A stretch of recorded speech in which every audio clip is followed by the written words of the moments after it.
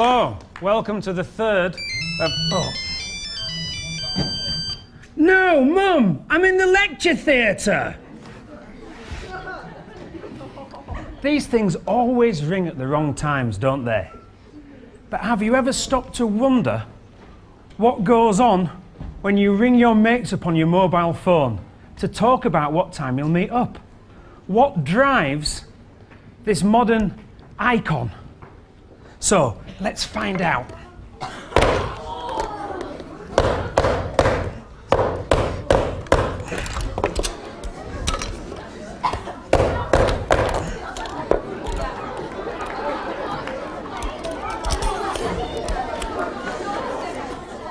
You see, your mobile phone has lots of different parts. So today, we're going to look at the bits and pieces that have made it possible to shrink it from this, which is a mobile phone, to this. So, what's in here? Well, what was in there? Right, so there's all sorts of bits and pieces.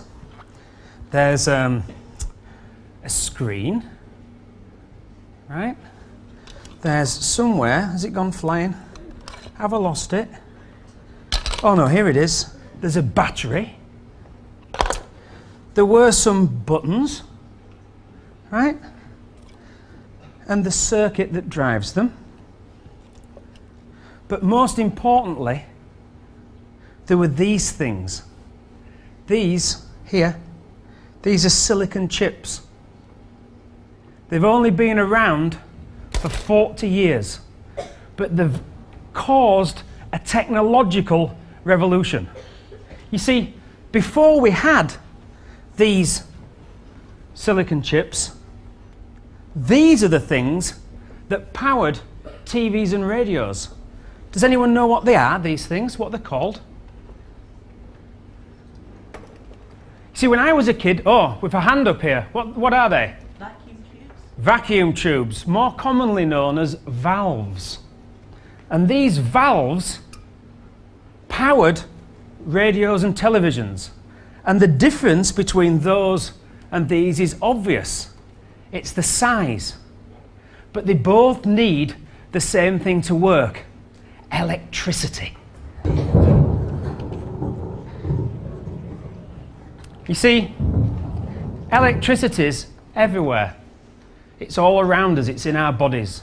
Your thoughts are millions of electrical impulses firing in your brain.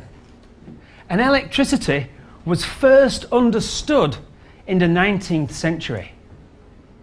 People like Michael Faraday, who gave the first Royal Institution Christmas lectures in 1826, was experimenting with the very stuff in this room. So, what is this magic called electricity? It's the flow of energy, and the energy is in little packets called electrons. You're going to see them jumping. Whoa! And I don't like to get too close to that. So electrons are jumping between those two balls. This is a really old machine that's been used in many, many Christmas lectures. Thank you, Bippin. And here is another demonstration of electrons. These are in a plasma. And they'll even light this bulb. Can you see it light as I come close? The activity of those electrons makes this part of the bulb light up too. So, what conducts electricity and what doesn't? I'm going to need some volunteers to help me find out. Yeah, so I'd like you to come down now, the volunteers.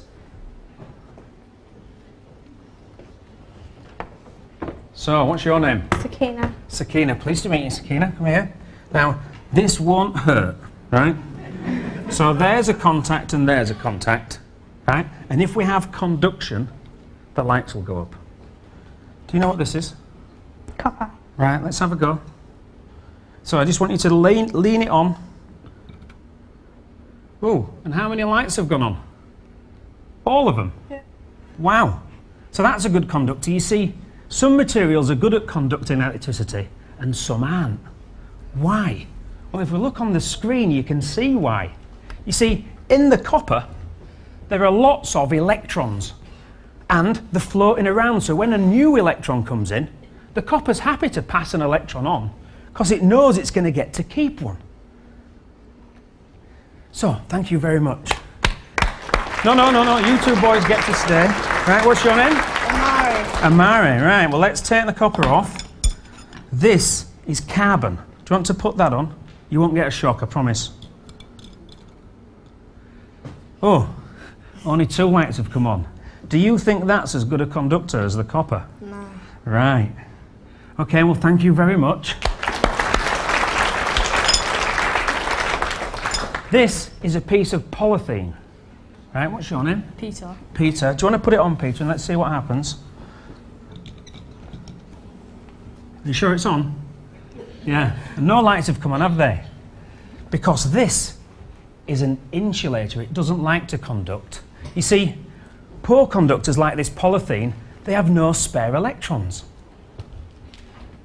And what happens to them is when the electrons come in, they're greedy. They just grab hold of them and they won't let them go. So that doesn't conduct electricity.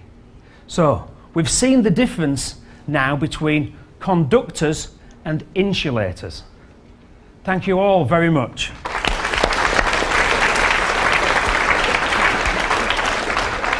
So here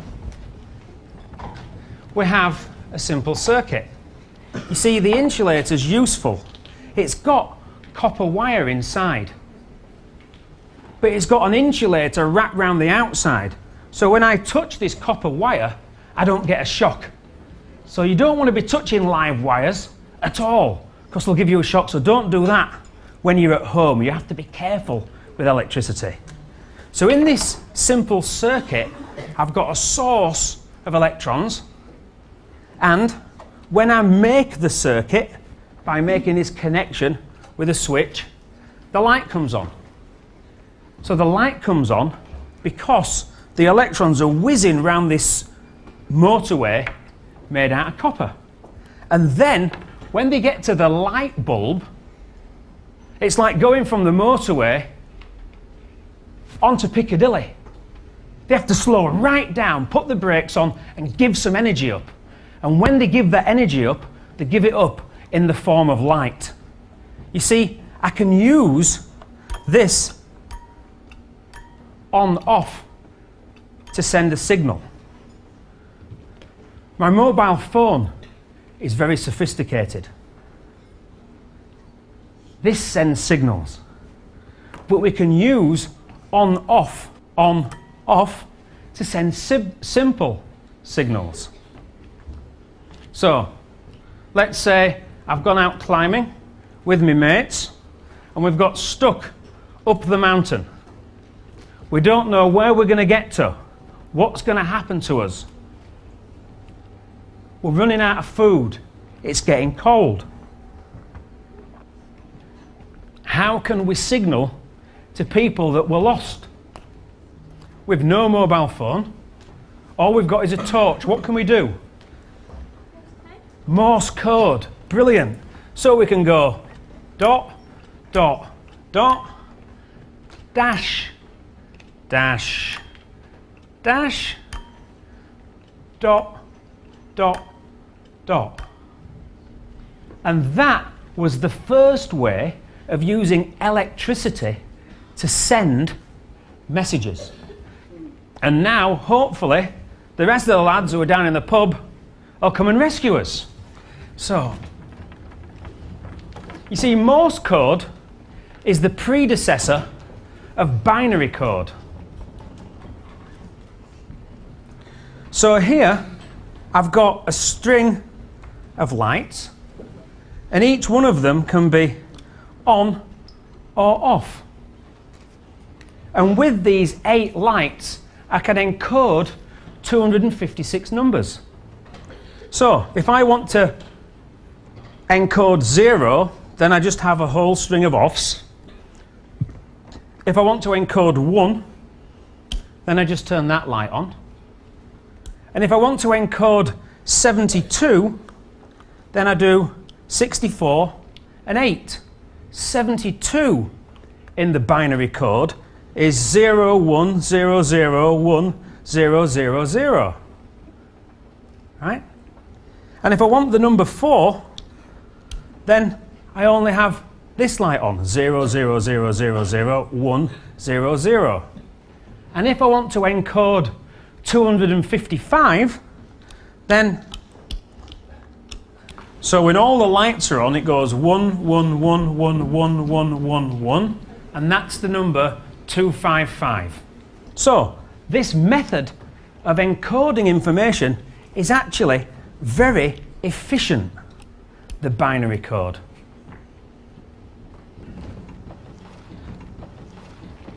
Years ago, when I was a lad, right, electric circuits had the switching done by these big bulky things. They're very inefficient, these vacuum tubes that we know as valves.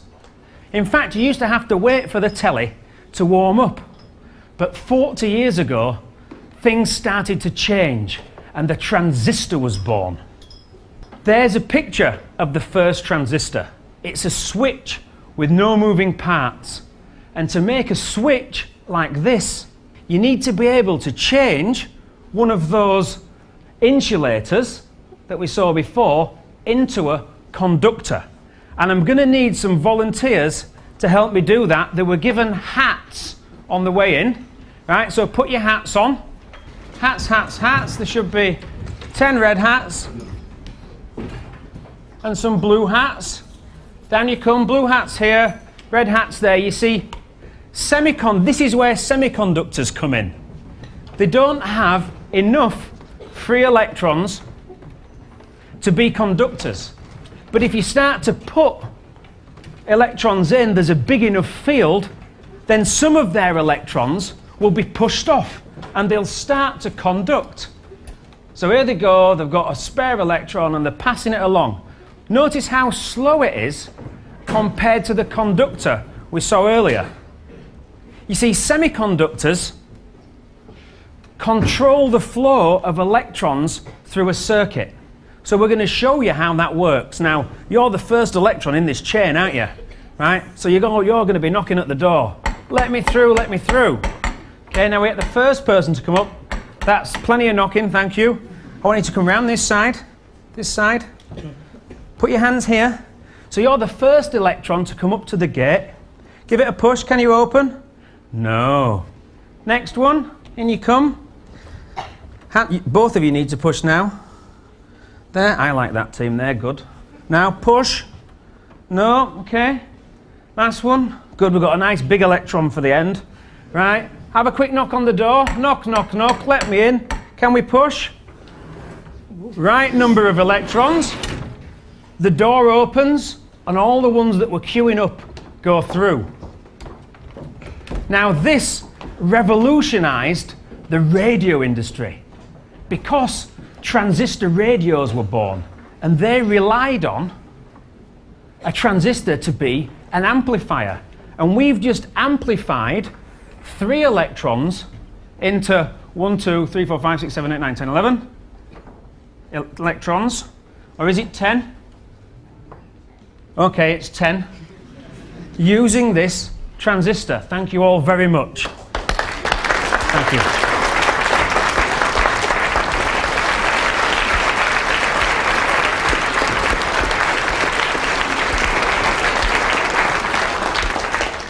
At the heart of your mobile phone, there are these silicon chips. And these are basically circuits connecting millions of transistors. And these gates, just like the gate we saw, control the flow of electrons. In each bashed up mobile phone, there were 10 million transistors. That's as many as there are people in London. So how have we managed to go from this giant transistor, which is bigger than this mobile phone to something that's so small we can't even see the transistors with the naked eye? Well, over here, this instrument is called an atomic force microscope. The transistors are so small that we can't see them with the naked eye. And this works like a blind man. So the way the microscope works is you put the transistors underneath and there's a tip that taps up and down, and the sample, the silicon chip, is moved underneath. So you can see the wafer being scanned in here, and it's moving backwards and forwards, and the tips tapping up and down. Now the edge of the tip is an atom. It's that pointy, you can't get pointier than an atom, right? So as the wafer comes past, you see any differences in height, yeah? And effectively we image by the change in noise. So here we can see an image. This line is because the microscope's currently scanning. It's taking this image live in the theatre. And this distance across here is the thickness of a human hair. So there's all of this detail crammed onto the silicon chip. So how do we process all of those tracks into something that's this complicated? On here are the chips for a multitude of mobile phones, and I'll show you how they do it. So what you have to do is make a pattern, and then through that pattern change the silicon in the wafer from being an insulator into being a conductor. So you have your pattern and you spray. Now industrially they have to develop the pattern, and the pattern's written in a polymer. So then what happens is you use that track and blast in new elements, and those elements are often phosphorus and nitrogen. So we can make a circuit just by doing printing. You see, we push elements into the silicon and lay down a path, and that path can conduct electricity. Electrons can flow. A real chip has millions of these tracks which make up the circuits. So let's try it now. We've made the circuit and the lights come on, conducting through the track we made. Thank you, Bipin.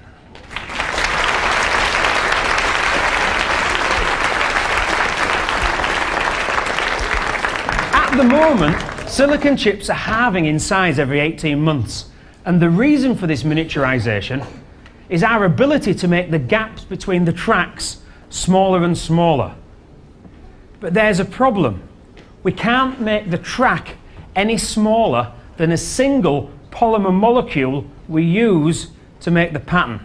And at the current rate of progress, we'll hit that limit in about 15 years' time. So, for now we've seen the heart of the mobile phone, and shortly we'll see how all those parts come together to make it work.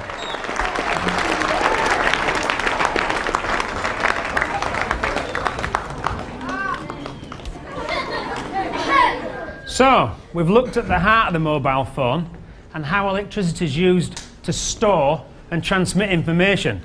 And in this part, we're going to look at the source of this power. So, how many times have you been caught with the flashing low battery warning on your phone. You're right in the middle of making a hot date, and suddenly the power shuts off. The hot date part doesn't happen to me very often, but the phone going dead does, and it's not fair to blame the technology. You see, today's modern phone battery is a miniaturized, high-tech piece of kit, but it's basically same as the first one, and this is it, the world's first battery. So Bipin's going to help me by putting it together, and it was made by an Italian, Alexandra Volta, and it's a series of plates with something in between that's soaked in a liquid. And can you hear it start to fizz? I can. And it smells shocking. Right? See, this man, Michael Faraday, he never made a great deal of money out of these phones, but he certainly got famous enough to be on our money for quite some time. So, we're almost ready now. The last one goes on, and the connection gets made.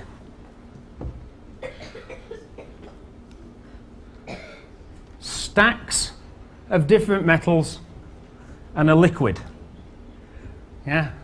And Volta's batteries don't last very long. Thank you, Bipin.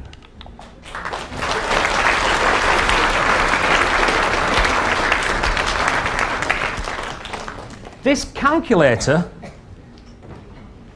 is powered by a battery made from a series of lemons.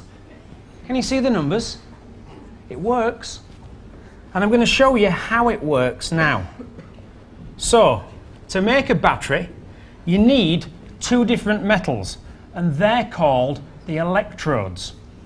And you put them in a liquid that conducts electricity. That's called an electrolyte.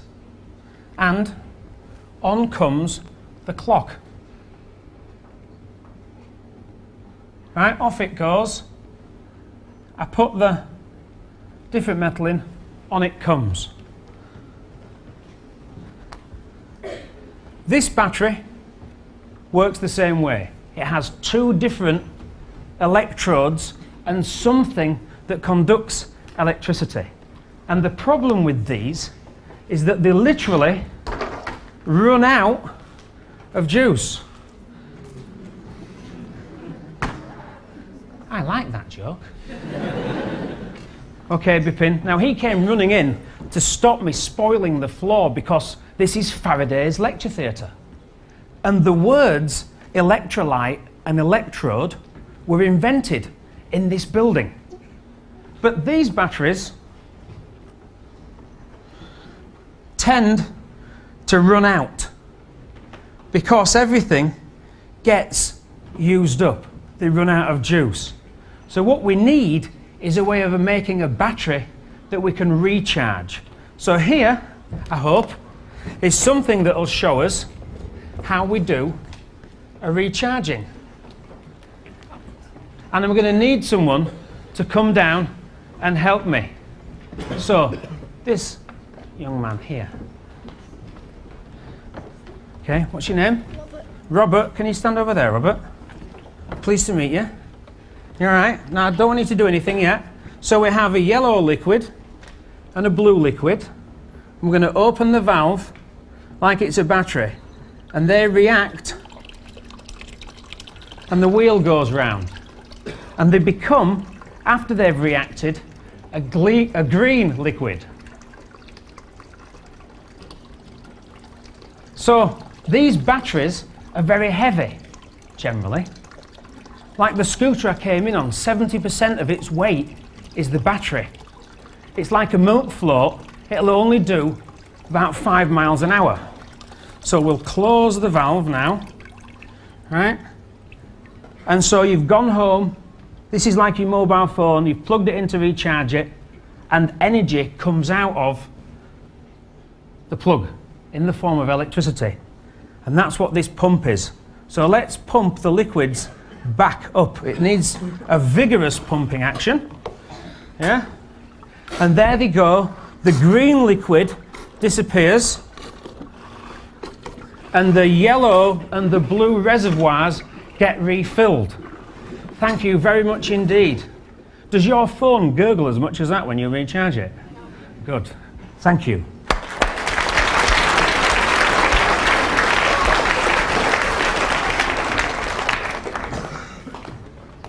So what I'd like you all to do now is take out your mobile phone, if you've brought one, and have a look inside at what the battery is. This one, let me just read it. It's a rechargeable nickel metal hydride battery. Who's got one of those? Right. You've not got very good phones then, I'm afraid. Right? How about someone with a lithium ion battery? Yeah? You've got a lithium ion battery. Okay, you're going up market a bit. So are you. And how about someone with a lithium polymer battery? Wow. Lots of you, you've got better phones than me. They're the top of the tree. And the power that they contain is because the technology's changed. The liquid that conducts is no longer a liquid. It's a polymer. And that allows us to cram a lot more power into a smaller space. So don't put them away yet, but you can put the batteries back in. So we've seen now how circuitry and batteries have become smaller and smaller. So your mobile phone's shrinking in size. But all of this technology would be absolutely useless if you couldn't interact with it, if you didn't have one of these screens.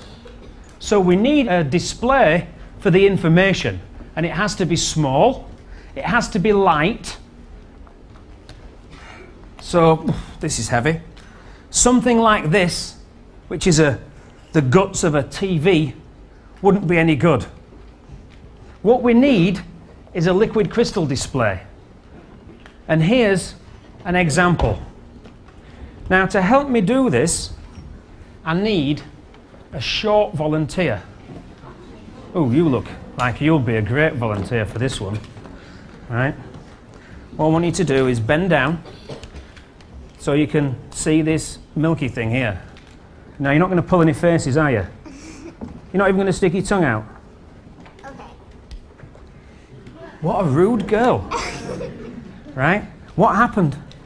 When I press this button, you can see through the screen. And when I turn it off, you can't see through the screen. Thank you very much for helping me. See, the screen has something inside that sometimes is opaque and sometimes is clear. And it's a liquid crystal molecule. And they are shaped like a rugby ball, and they're sandwiched in between the two pieces of glass. You see, sometimes these liquids that are shaped like rugby balls are arranged at random, and sometimes they all point in the same direction. You see, we can line them up using electricity, and that's what happened when that screen switched on and off. And to show you how this happens, I need 4 more volunteers. So we'll have you, and you, and you, and you. Thank you. You see, you guys, you're going to become the liquid crystal molecules. I'd like you to come over here. Right? If you stand just here, and you come the other side of her. There you go. I want you to hold that. This is going to help you be a liquid crystal. Right? You come here. Hold that. I want you to hold them tight into your body. Tight into your body. And just to move together. Now, sometimes you point in one direction. And then we put the electric field on and you turn that way. And you become clear. Now we can see the writing in between these liquid crystal molecules. And then when we turn the field off, you turn back again. Marvellous. I'll take these off you and say thank you very much indeed, and you can go back to your seats.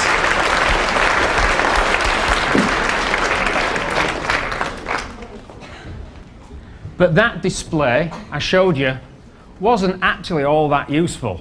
It went from being clear to being milky white. And what you need in a liquid crystal display is something that goes from being transparent and appearing, let's say, white, and opaque and appearing dark or black. And the way that's done in your phones is with something called a twisted pneumatic display. It's a right mouthful, but they work really well. And they rely on polarizers, just like these, right? So, we take something that we know from sunglasses called a polarizer. So here's one here, right? It's a polarizer. I'm just looking round because I need someone to help, and I need someone with a light coloured garment on. So actually, this young lady here will work fine. Okay, so I just need you to act as a screen. So if you turn this way, okay, so here's a polarizer, and here's another polarizer, and you can see through them. If I rotate them, then they become opaque. And now, I have to put something in. No, you stay there, you're doing just fine. I have to put something in that messes with the polarization of the light. And this is it. So, when we twist with an electric field, we can change the polarization of the light by twisting and untwisting the liquid crystals. So, thank you very much. We saw that quite clearly, I think. So we've seen the technology that drives your mobile phone, and we've literally changed the world of communication. And in the next part, we look into the future. So what will the communication of the future look like?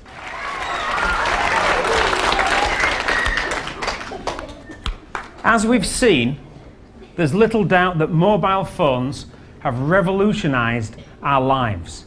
But are they the end point of communication? You've probably heard of 3G mobile phones that you can watch videos and films on. And this is one such phone with a picture of a baby. You see, we could have pictures like this on our current handsets, but we couldn't watch things that stream. So now we need to explore the future of the communications technology. You see, in silicon, we're approaching the limit. Single polymer molecules define how wide we can write the tracks. And maybe we need a more efficient way of processing and sending information. And the answer to this is staring us in the face. It's light. You see, electricity isn't the fastest thing on the planet. Light travels much more quickly. So why don't we use that instead? If you wanted to phone George W. and say, can we talk about global warming or something? You'd use optics, and under the ocean would be a cable like this. So this has, rather than copper carrying the messages, it has these optical fibers. And these optical fibers are just like these. When you make that phone call from your house, the first part of the message goes down copper. And then at the exchange, it's turned into light. And it travels all the way to the USA, not as electrical pulses, but as light pulses. And I'm going to show you how. So here we have a waveguide, and that's what the copper does. So here's your phone call as it goes down the cable. Yeah, you can see it's a series of flashes, noughts and ones. See, on that journey, 99% of the time is taken in the copper to go from your house to the exchange, and less than 1% of the time is taken in the optical cable going under the sea. So how's it done? Well, Bipin's going to help me show you. So all the messages, and we showed you a red message, fire into the exchange. So they're all different colours.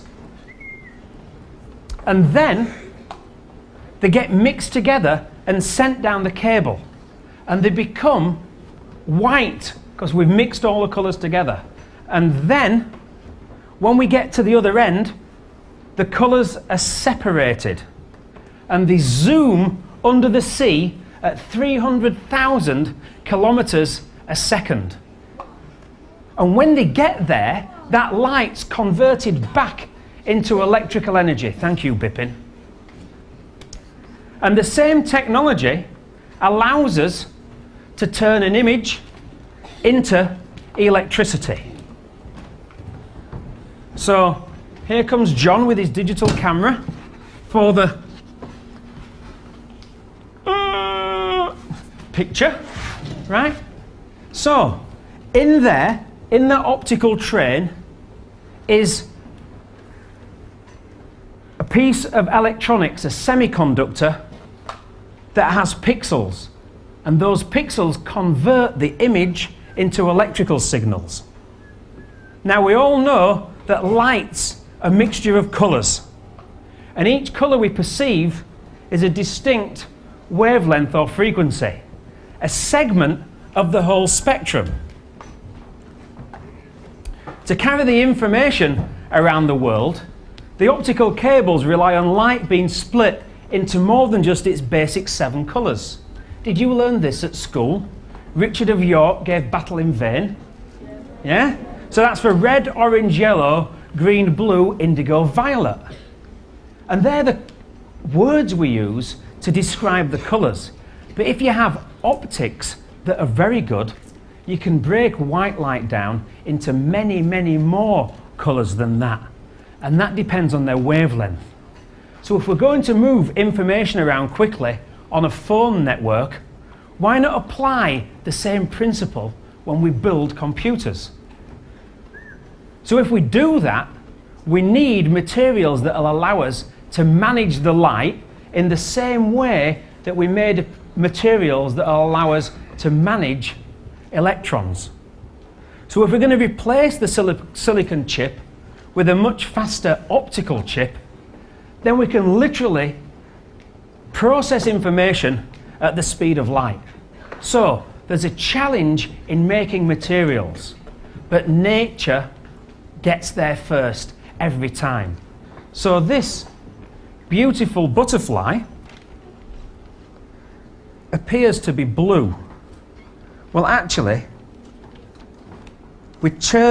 as we tilt the butterfly, the colours start to change. It gets a deeper blue. This butterfly is actually brown, and it has a surface that's mottled such that it produces diffraction, and you only see the blue. So we need to be able to make materials that can control light, and here's an example from Sheffield. So this is a brightly coloured liquid, right? You can see it's a liquid because it's flowing, and the colour comes from not the fact that the molecules are coloured, but that it's manipulating the light. So if we put a spoon of the liquid in the base here and squeeze down the top, we get something that's actually bright green. Can you see the green colour? That green colour came from that goopy looking liquid, because the liquid has layers in, and those layers only reflect the green light. You see, the future of communications technology is like this, managing light. We could use this liquid to make tracks by printing. But this isn't the only technological breakthrough in mobile communications. You see, when you got your mobile phone out and it had an LCD display, that's why the battery runs out. It consumes a lot of power, and it consumes power in the backlight, the thing that makes it come on. You see, what we need to do is use light-emitting devices, light-emitting diodes, and we see them everywhere. What they do is they convert electricity into pulses of light, just like this. The first LEDs were red, like this one, and they were made from a compound of gallium and arsenic called gallium arsenide. Then came yellow LEDs, and eventually blue LEDs. And we need blue LEDs, and they're made from gallium nitride, to make white. And that's what held LED technology back. When you mix the colours, red, blue and green, you can make white, just like we see in the middle of the screen now. These LEDs are much more efficient at transforming electricity into light than a bulb. The future of displays and lighting is here. The power consumption's so low. Look over here at the set. Here is an array of LEDs. There's lots of them, and their power consumption, the amount of electricity needed to drive them, is less than a bulb. If we could convert every traffic light in the UK to working on LEDs, we'd save enough electricity to power a large city. And we'd have to put far less carbon dioxide into the atmosphere. So LEDs are the future, but really the future is LEDs made from plastic, because it's cheap and disposable. So these are actually light-emitting polymers, and they work in exactly the same way as the transistor. So they emit light, and the UK's a world leader in this technology, and the roll-up TV is just around the corner. So, what about things that take light and convert them into electricity?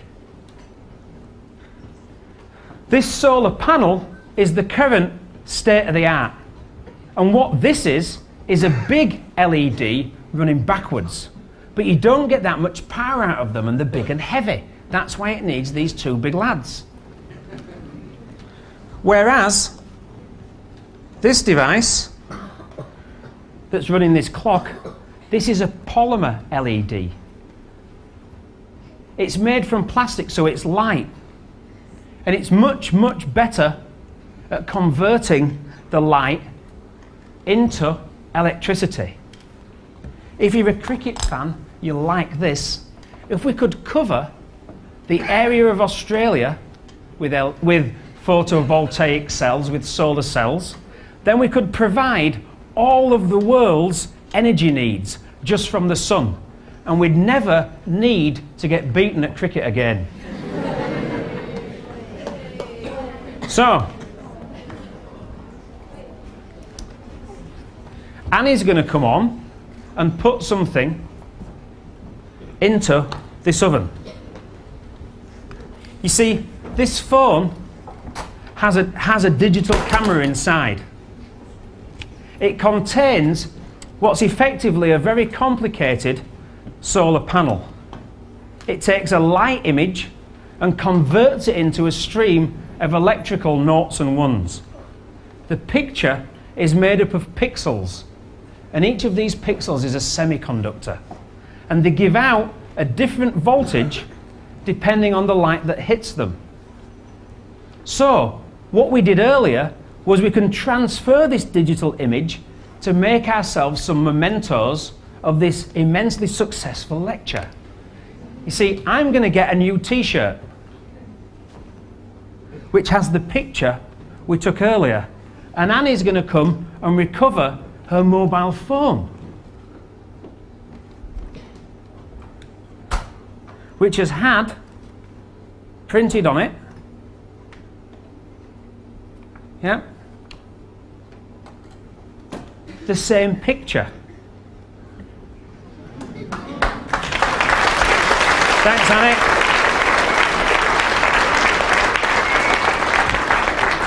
So these serve two purposes. Not only will they remind Annie and I of the lecture, but they also encapsulate all the things I've been talking about today. To get the picture of me on this t-shirt and mobile phone cover, we've had to convert light into electrons, and then those electrons into a binary code. We've used that to make an image with dyes, and then we've transferred those dyes onto this t-shirt and onto the phone back. And they transferred by diffusion, which is the way we made the tracks in the silicon chips. And now your eyes are converting the light you receive from this image into electricity. And your brain says, it's holding up a t-shirt. Thank you.